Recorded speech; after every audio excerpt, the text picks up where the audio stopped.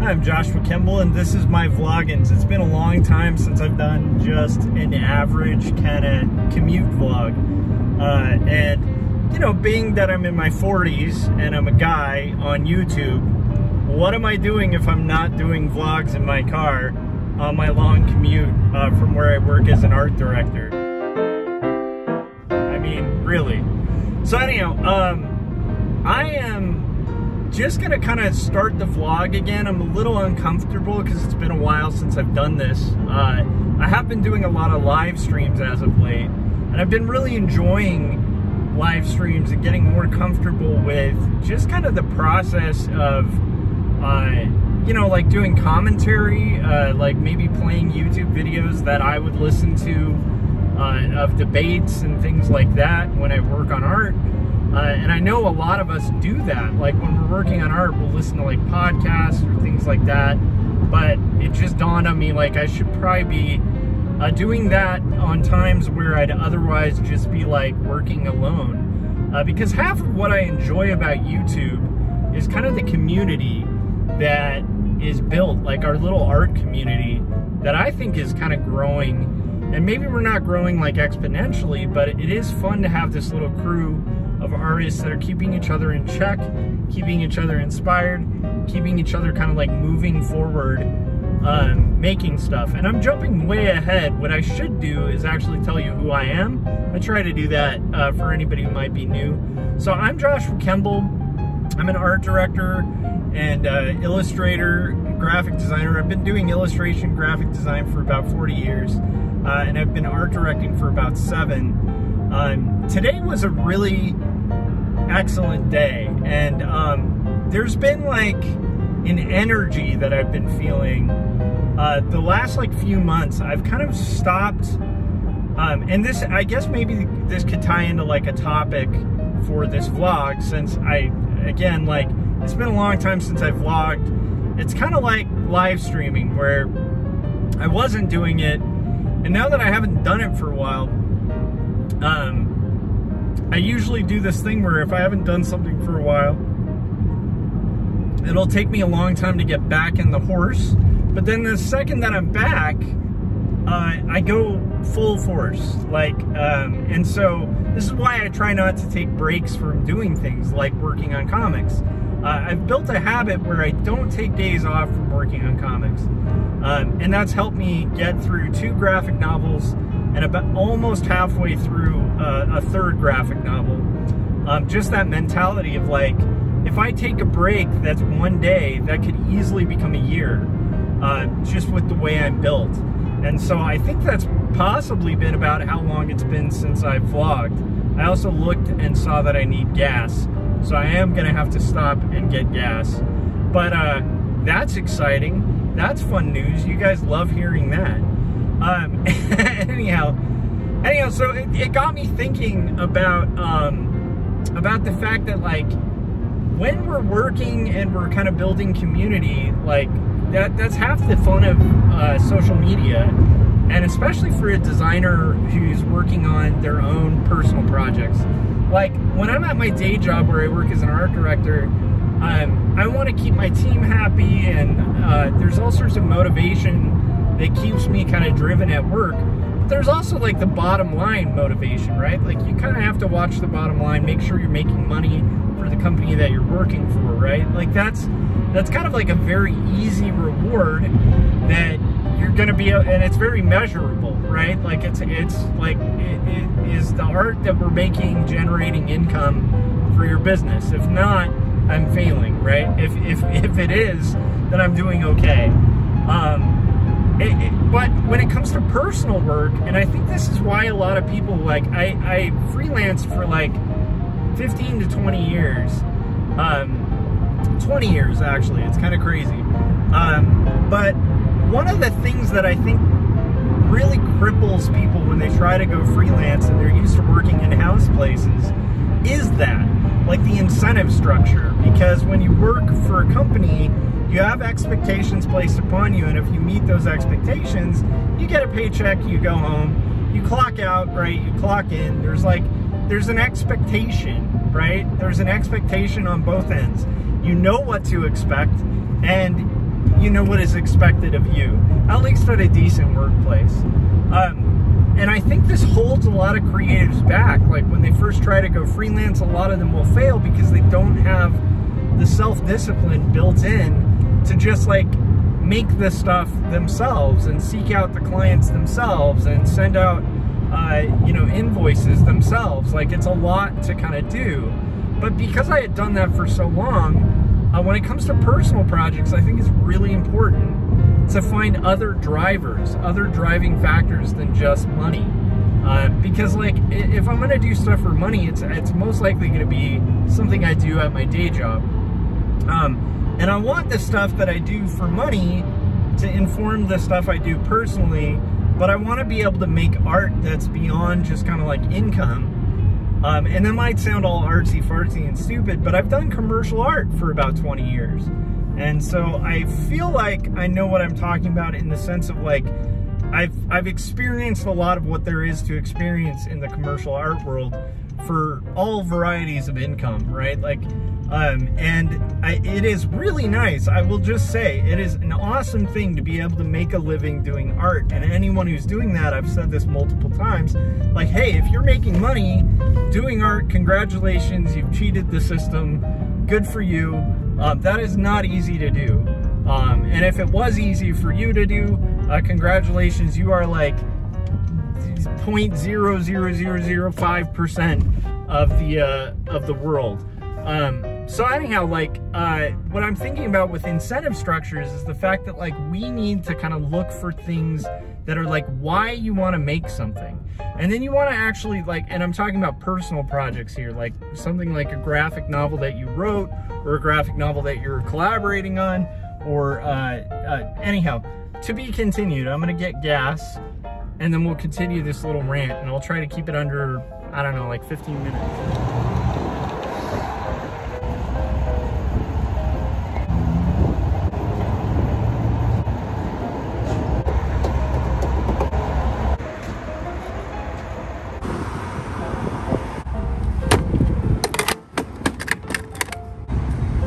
Okay, and just for the hell of it, I did record a little bit of pumping gas, because why the hell not? This is a vlog. That's what we do. We kind of show like little slices of life.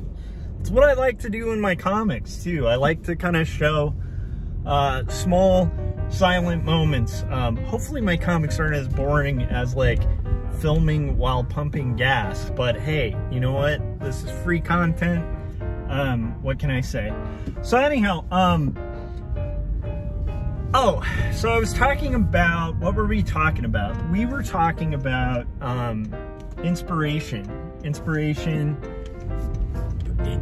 when it comes to things like your personal projects and your own stuff. And you have to find like and seek, not you, but I have to take hold of the reasons that I'm doing this in the first place. Like, why am I doing comics?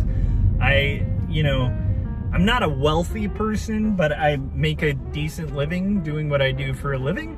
And so at the end of the day, the reason I'm doing comics is something much deeper than just kind of like getting a paycheck, because I already get a paycheck, right? So I need to think about like, what are my motivations? Like, what's my purpose? Do I want to make something that sells like a bunch of money? It makes a bunch of money, or do I want to make something that's good, that is a little chunk of my soul put on a platter for you to consume? Which, by the way, I've done, right? There's 2 graphic novels that I've made that I spent about 5 years each on. 2 stories in Jacob's apartment, and I mention them on every single YouTube thing that I do, and the reason I do is because I put a little tiny piece of my soul into those books, more so than I would ever do for commercial work. Not that I wouldn't try hard or make beautiful work for a client, but these are things that are like an effort of my soul. Anyhow, tying in with that, I've been thinking a lot about like social media and YouTube and all the strategies that you're told, and like how you're, you know, like if you want to grow your channel, do this, do that. If you want to get Facebook followers, do this, do that. If you want to get Instagram followers, do this, do that. And I'm starting to just kind of come to terms with the fact that I think the best thing that I can do for myself is to just be myself, be as transparent as possible, as ethically possible, and build community, and like work on building community and hanging out with people, like the live streams that I do, or even these vlogs where I bear a little bit of my soul or kind of share my experience of what life is like as a cartoonist and illustrator and the challenges that come up and stuff like that. I don't think there's any other route that I think, even if you try for success and you're not actually enjoying it, I think it's just gonna be something people can read. And I think honestly, if people watch me doing my live streams, you know, I think they know I'm enjoying myself, whether it's playing Risk or working on comics, which sometimes isn't that enjoyable, but it's still a process that I enjoy. It's still a thing where I'm bearing my soul a little bit. Or like, I think I mentioned playing Risk, but it's like, I enjoy playing Risk. And I enjoy playing Risk with other people hanging out with me while I play Risk. So we can look at like lunatic moves together and be like, why is that? Or watching like weird debates with crazy people, and like commenting on it and thinking like, you know, like also just thinking about the tactics of it. Like, how would they approach this? If that were me on like doing that discussion, how would I have approached it? Probably not better, but it's interesting, it's fun, and I'm enjoying myself. And I wanted to kind of do a vlog about that. Like, I don't know what has been going on the last like 3 months. I feel like 3 months ago, something unlocked, and I can't explain it, but something that was making me like very reserved, very held back. Something unlocked about 3 months ago where I really want to like boldly step forward and make changes that I can and do what I can, you know, for my art channel, for my comics, for my family, for my workplace. And so I'm kind of doubling down on everything. And instead of kind of like freaking out about multitasking, I've done a bunch of videos on that, like how you can microtask and how you can effectively multitask and stuff like that. But rather than kind of getting in this big like macro view of like efficiency and being caught in like an efficiency machine, I have to admit, like, there's just something that's unlocked where I want to make good stuff. I want to make stuff, but I don't want to be overly concerned or restricted by my own self-limitations on things. And I feel like I've been doing that a lot. Like, you know, anyhow, it's a long-winded thing, but it's been interesting. It's been a good few months. It's made my work life much more enjoyable. Kind of like, the best way I can explain it is, there's kind of two ways you can approach things. Or I gotta stop saying you and kind of focus more on me. There are two ways, and not focusing on me to discount you, right? Focusing on me because I shouldn't speak for you. I don't have your life, right? I don't know what your struggles are. And so if I'm kind of, I can give like rough advice on things that I've experienced in my life, but it's always going to be different for each individual, right? Depending on what they've experienced and stuff. But I think sometimes I find myself waiting for permission, or waiting for someone else to kind of do something in order for something to move into place where I would like it to. And what I'm doing the last few months is like, no, screw it. I am going to do the things that need to be done, and I'm going to do them very positively and actively. I prefer to be active, is my point. Active in trying to be the change, as corny as that is. So, yeah, I don't know, this is a really rambly vlog, but I feel like if you feel stuck, or if you feel locked in, sometimes there's circumstances in life that are going to be way outside of your control that you literally are kind of locked in. You are kind of trapped. And in cases like that, the best thing you can do is just like survive, right? And get through whatever it is that's kind of restraining you, whether it's mental health issues or death in the family or death of a friend or sickness or all of the things that at my age you start really experiencing, you know, a lot more. And I think that as I continue to get older, those experiences are just going to quantifiably increase, because that's just life. Like, life is full of a lot of tragedy and a lot of hardship, and you kind of have to just roll with it for some of those things, and rely on your, you know, core belief systems, maybe your faith. Like in my case, my faith saves me from utter dismay in so many realms, with, like, you know, relationships, with life circumstances, with career problems, with all sorts of stuff that just come up in life. My faith has been like a solid rock that I can kind of rest in, and that's awesome. But whatever that is, like, that's kind of your solution in the case of those tumultuous times. But outside of that, I think a lot of times, at least I catch myself sort of being stuck, or maybe feeling trapped into something that I chose, like trapped in working on a comic or something. There are points in the process of working on a comic where I feel very restrained and stuck, because it's a nightmare working on a graphic novel. It's a long journey, right?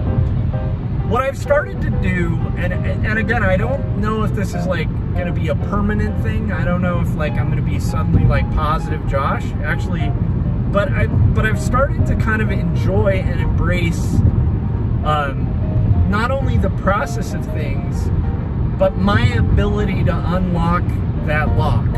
Like, that there's like self-restraints that I felt quite a bit when it comes to what I am capable of, or what needs to be done. And some of it, I lock myself. Oh man, this is so weird the way I'm verbalizing this. But I feel like there are times where I kind of make myself stuck, as opposed to, and maybe wait for something to come and do the thing that needs to be done. And it's just been really refreshing and enlightening to kind of embrace the fact that, like, no, I can actually unlock this door, whatever it is that's preventing me from getting where I need to go, or not just where I need to go, but getting things done that need to get done, that in general just are, like, I've been, you know, I've spent years thinking, oh, why doesn't somebody do this? Why doesn't somebody do that? And I have started to finally embrace the fact that I am not somebody who needs to do that. Like, I don't want to sound like some positivity guru, or like I'm giving some sort of patent advice. It's just been really refreshing. I have felt very alive the last 3 months, like more so than I used to for the last few years. And a lot of it's just like really being present, enjoying my son, enjoying my dogs, enjoying my wife, enjoying the process of comics, enjoying the live streams, enjoying kind of like the things that I've been given, and just kind of seeking to like do what I can to do the things actively that I think should be done. It's a very, I don't know, it's, again, like, it's not like all my problems are gone. It's not like suddenly I'm 20 times better of an artist. But I will say I've done much better work, both professionally and personally, art-wise, in the last few months. And part of it is just taking things lighter, having more fun with things, playing more. allowing myself to prioritize play as part of the creative process. There's been just a lot of stuff, and it's been really fun and interesting, and I thought I should share it. I don't know if that's useful to you guys. This is a vlog, so by its own nature, it's kind of like this isn't like a tutorial that's gonna like necessarily help everyone. But I just thought it was cool to share. It's kind of good to share these things. Let's see what else. What else has happened? Traffic. Okay, so that didn't really work out. I thought I'd show like a really cool, like quick time lapse of like the traffic as it moved, because it's moving super slow and it'd be boring video. But then I realized it's moving so slow that that's gonna be like a second of time lapse where it doesn't look like it's moving at all, which is very much California. But I will say this, a couple of cool things. Right now, it is like feeling like so like northwest, like rainy, foggy, like creative weather, right? Like it's been really rainy the last few days in California, the last month or so in California. And along with that comes all the family stuff, right? Where the kid gets sick and comes home and brings the sickness home, and then the wife gets sick, and then I get sick, and then her sister gets sick, and there's like sickness going around the house. And we've been having a lot of that, like a lot of just like colds and whatever, and it just kind of passes on. But I will say there's something about this weather that's just fascinating. Like on my drives home, I've just felt like, am I in the Northwest? Am I even in California? And it's been really beautiful. It's been really interesting. But the downside is like you get these really like gloomy skies. So I don't know. Anyhow, so I think that's all I'm gonna do for this vlog. Just updating. Also, I thought it was important to just tackle it. Often, kind of tying into the thing I was talking about at the very beginning, where I will have these times where I am in a good flow state and I am making stuff and I'm being very productive. And then I have these times that like where I'll get derailed for a day or two. And again, like with comics, I've already solved this problem, but with other stuff like vlogs and live streams and just creative endeavors overall, it's like I am a creature of habit. And when I get out of the habit, I find that I will start kind of second guessing the whole thing. So even in the case of the vlogs, like when I was making vlogs, it was super easy to generate content and make vlogs, and I didn't get too self-conscious about like, is this going to be viewed? Does anybody like these things? Because I'm in the habit of doing it. So I'm like, yeah, I'll just make vlogs, kind of, excuse me, kind of enjoy the process, see where it goes. Maybe it'll be something worthwhile, maybe not, but at least it's a way to kind of make some content. Maybe it'll, you know, catch new viewers or catch a new reader, which by the way, like as small as my YouTube channel is, it has been really helpful. You guys have been very supportive of my books, and it's been really cool. Considering I don't have like a massive YouTube channel. I don't have these massive live streams where like 1 million people show up. But again, like the last 3 months I've started realizing like just the live stream amount, the people that do show up are so great. Like I love these people. I love the art community that we've built online, and I'm thankful for it. Like it doesn't need to be this massive thing. But anyhow, so that was a total tangent. But the whole point was that like when it comes to like the vlogs, I'll be in the habit, I'll do them, and then the second I stop, that's where like the little demon comes out and is like, well, do you really have anything worthwhile to say? Like, does anybody really want to like listen to some 40-year-old dude like ramble in his car? Do people want to, like, even live streaming, where I was like, I stopped live streaming for a bit, and then I held off, and I'm like, I don't think anybody's going to really enjoy it, because all I'm going to do is art, and I'm doing art anyway, and besides, I'm kind of listening to this podcast, like that kind of thing, right? I do the same thing with vlogs, so part of the function of this vlog is just to start, right? Because I have the time to do it. Otherwise, what am I doing on my commute anyway, right? Like, what am I doing that's productive or doing anything to like advance my book sales or to reach out to my community and like try to build community and try to kind of be transparent and go on this little journey with you guys. And so anyhow, I am partially doing this because I thought, maybe I should do a vlog. And then I had the second guessing of like, well, what would I talk about? Like, what exact topic? Do I have any advice I could give? Do I have any, you know, deep well of art knowledge that I can talk about? Is there something interesting about my comics? Anything like that? And then I was like, you know what?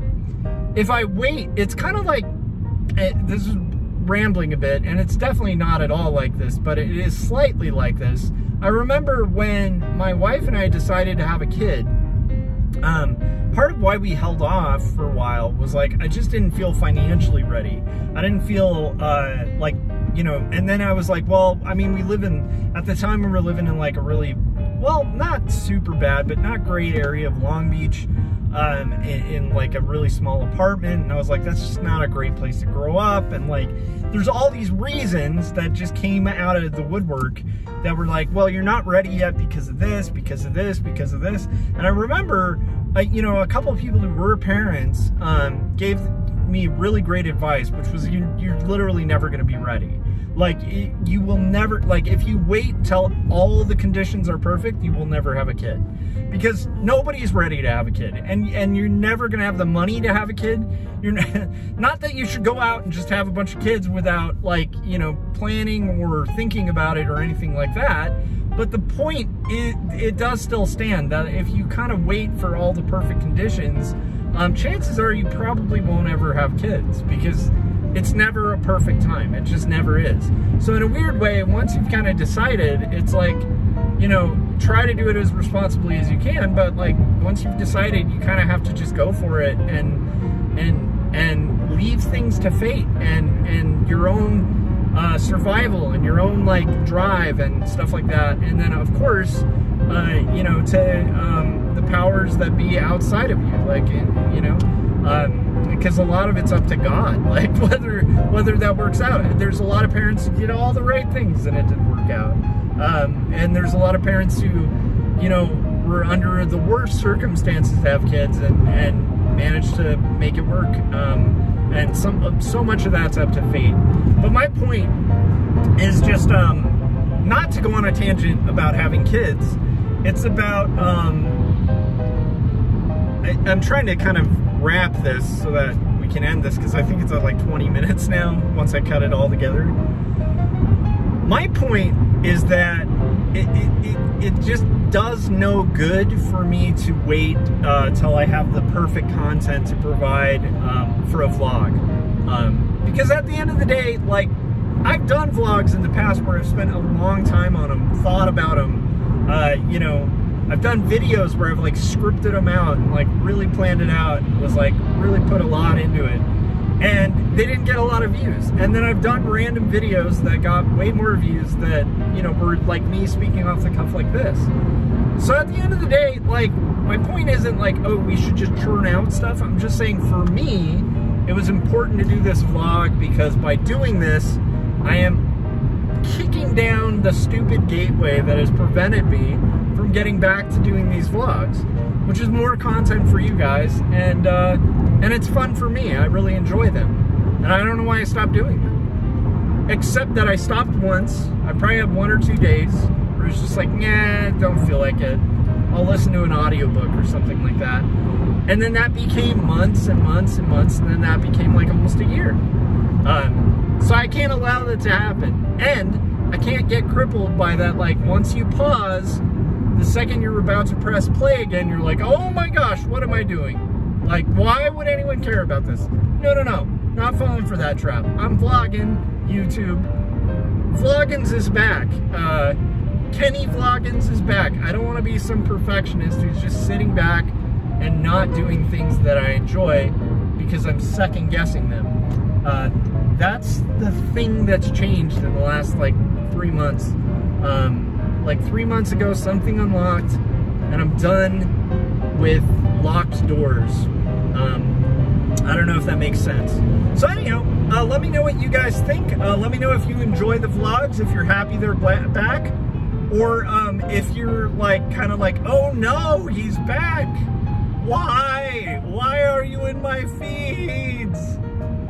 I think I even squeaked my voice there, so that was a lot of fun. What else? That's it. Thanks, community. Appreciate you guys. I'll probably be live streaming and working on comics tonight, and possibly playing a game of Risk. And we're gonna make art and have fun together. So if you haven't yet, hit subscribe, hit the bell, so you get notifications when we're about to go live. And also, so you get notifications when my vlogs go up, because I'll be doing more of these. And if you have any questions about art, or the process of art, or illustration, or graphic design, hit me up in the comments, any question, and I will try to tackle it as best I can on the next vlog, or on a live stream, or if you're at the live stream in the chats, we can talk directly. So anyhow, that's it. That's me. My website, joshuakemble.com, my 2 books, 2 stories, and Jacob's Apartment. If you haven't read them yet, they're books that I poured my soul into, and they're both available at bookstores online everywhere. And Jacob's Apartment you can actually get at your local bookstore. Ask them to order it from a Diamond order catalog. But Jacob's Apartment and 2 stories, good books. I made them. Buy them. Goodbye.